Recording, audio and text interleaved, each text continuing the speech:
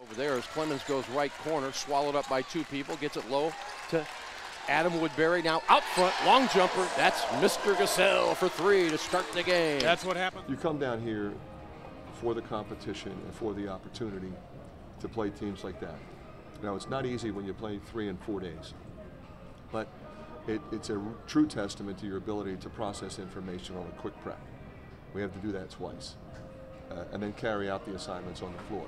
But also learn, because you look at the Dayton game, our transition defense in the first half was not good, but our play in the second half got us the lead. So we learned from that. Against Notre Dame, we get down 17, but a little more effort, a little more concentration defensively, all of a sudden we have a 1-point lead again. So it shows that we can come back. But the critical thing is to do what we did today. That's what you have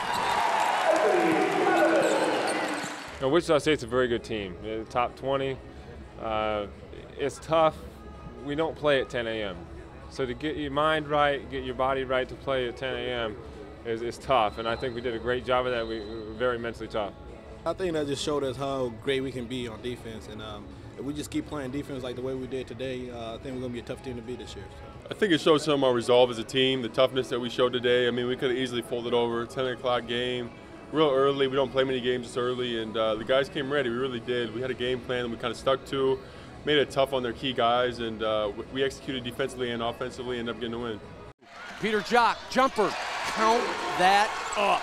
We're going to have a deep bench, have a balanced attack going into the season, and just everybody's got to be ready on the bench to come in and make their contributions, and it's just important to know your role and fulfill that. Dale comes in, it's a big three early. Brady Ellingson had 2 big shots when our offense was sputtering a little bit, and Nicholas Bear was just spectacular. He's been spectacular all weekend. 13 minutes. Oh, a cutter is Ellingson up and in. That's what he does such a good job at, is using those screens, getting in the paint, and that's an easy 2-pointer for Brady Ellingson. He just continues to impress me.